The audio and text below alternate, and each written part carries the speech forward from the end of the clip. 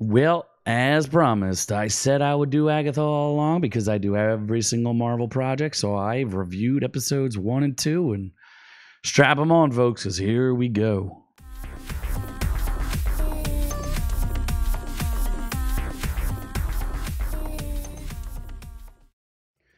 All right, episodes 1 and 2 down, opening night. Checked it out, and I mean, it's not as bad as the Acolyte or Echo. There's not a ton of plot holes yet. Now, there's a couple of weird things. You would 100% have to have followed everything that's happened up until this point. So you would have had to watch WandaVision. You would have had to watch Doctor Strange 2.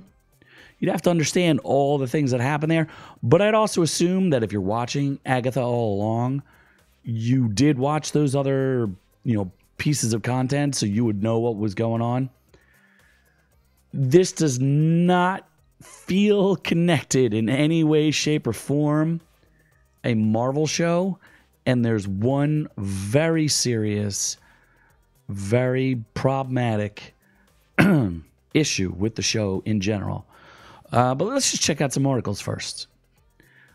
Agatha all along promises to be the gayest project ever. Now, I think these guys were baited into this. I watched the interview, and it's the same guy. It might not be the same guy, but basically they have the same approach as the people who were watching, The Acolyte. So they went up and they're like, I don't think the showrunner, it was Amanda Stenberg and the showrunner for The Acolyte, and they're like, oh, we heard this is going to be the gayest Star Wars ever. And they both just laughed like, oh, we never thought about it or whatever. So, and it wasn't really that gay. And then Agatha all along, they talked to Aubrey Plaza, and they're like, oh, this is going to be the gayest Marvel thing ever. Ha, ha, ha, ha, ha. And I just don't think anybody. How are you going to answer that question? If somebody asks you, like, is this the gayest thing you've ever done? I guess so. Like, you're an actor. Who knows? And they've teased a gay explosion at the end. I don't know what that means either. But it's very bizarre. The first 2 episodes are very bizarre. It's not campy. I mean, I might have laughed once or twice, so I don't really know what to make of this. The first episode, and I'm gonna have a little bit of spoilers here. It starts off as a detective show, and she's Agnes. She's not Agatha, and yeah, it's kind of weird. It's got many layers, and gay is one of them. Joe Locke, who plays a character called Teen. That's one of the great things about the show. Teen is a queer guy on the show, but is not the driving force, which I think is really great. It's really nice to just have these positive queer characters. Okay. Yeah, I mean, I just... The pacing's a little slow. And it's not for me, I guess. Like, who did you make this show for? Who is watching this show? It was a meme.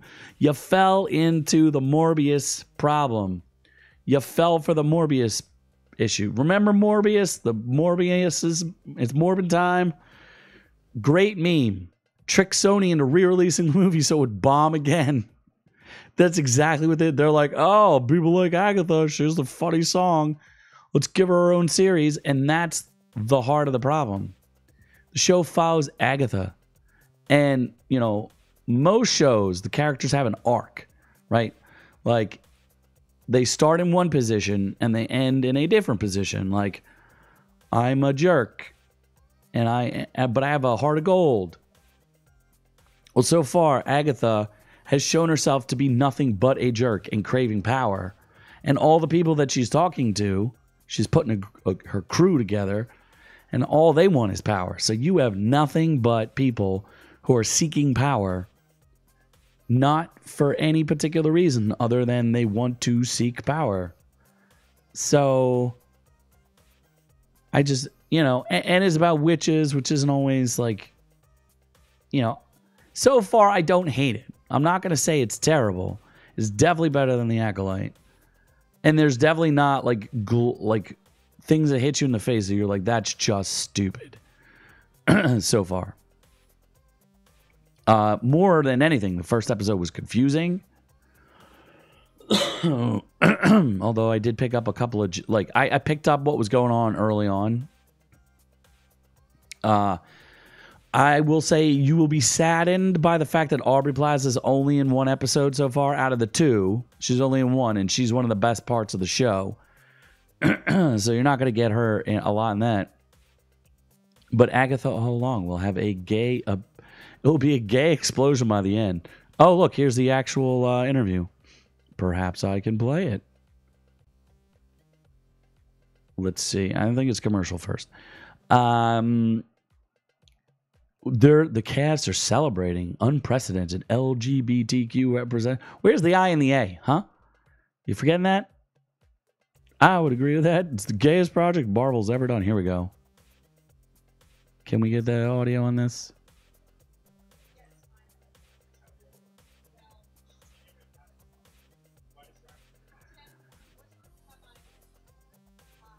I swear it's the same guy.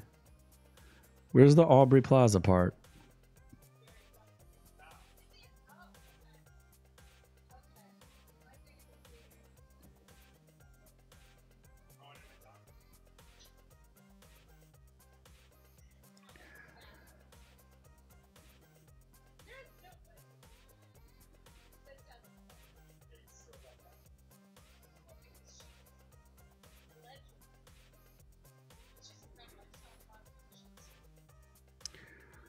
Okay, I guess he doesn't say it here. But again, I mean, who cares? Frankly, I don't care that much. It doesn't bother me either way. It's not. Here it is. Here it is. See if I can find her saying it. I just think it's a mistake though to go like, what audience are you courting? Nobody. There's not a big enough audience for this. You're gonna get yourself canceled like the Acolyte. And it just doesn't feel like a Marvel show. It feels more like the Wizard of Oz, frankly, from what I'm seeing. Because it's I would suspect there's something connection to the Wizard of Oz, and they'll come back at it later. The cast is fine. I don't know. It's okay. The whole thing.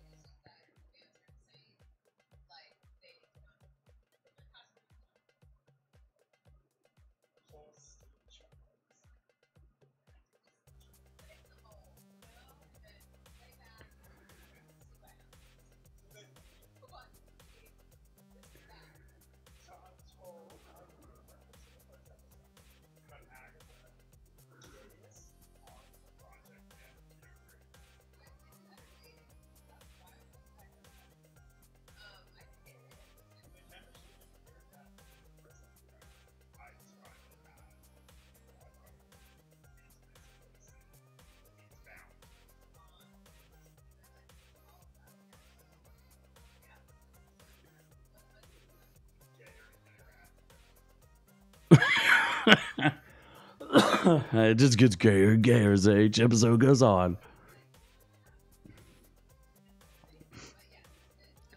And oh, hold on.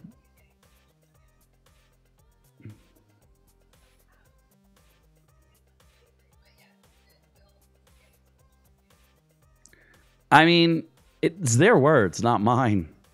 Their words. Again, it's just kind of meh. You know, the show is it's fine. I'll keep watching. I'm not complaining about it as much as I did with Echo. Or I don't think there's that much lore to damage here, so it's all new, and it's not. And that's where I think they're safe. Like, who cares? There's a bunch of witches. I just don't think there's gonna be a lot of interest in it.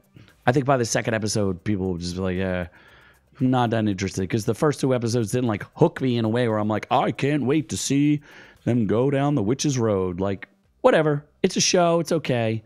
Let me know if you guys watch it. Do you want me to continue to watch it? Even if it isn't torturing me? Ha ha ha. It didn't torture me this time. Like I said, maybe it's a 6 out of 10. There's not a lot of cool special effects. There's not a lot going on. Seems like they did not spend a lot of money on this. Maybe on hair and makeup, but that's it. So I don't know. Let me know what you guys think down below. Thank you so much for watching. Thumbs up, like, and subscribe. Would really appreciate it. But I'm on to the next one. Thanks for catching the video. Be sure to join our channel to get the education you deserve. Make sure you check out our shorts, live streams, and catch us on all the socials. Don't forget to like and subscribe.